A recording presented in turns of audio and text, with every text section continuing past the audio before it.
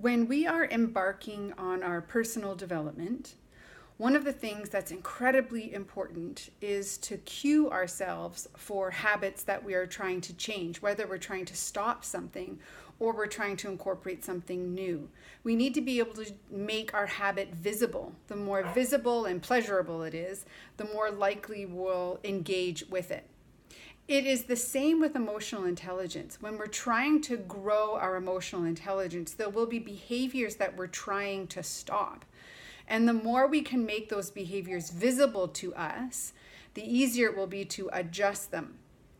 And so we need to be able to pick up on the cues. Now, the cue in emotional intelligence comes from our body because our emotions will manifest themselves physically. And if we are in tune with our body, then we can pick up on our emotional cues much sooner in the process.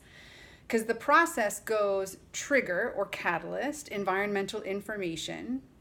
Then we get fight, flight, or freeze response if it's a threat. Then we get emotional sensation, so physical manifestation in our body. And then we get thoughts, and then we get behaviors. So as soon as we catch our physical manifestation, we can start to adjust the rest of the process. One of the most valuable lessons or exercises is to keep a journal. And this journal is something that you might have to do for a couple of weeks. The whole intention of this journal is to pause frequently throughout the day and check in with your body. What is my body experiencing right now? Do I have tension in my neck, a lump in my throat, tightness in my stomach? Do I feel light? Do I have a smile on my face? Do I have tingly hands, red cheeks? You're paying attention to all of these physical cues.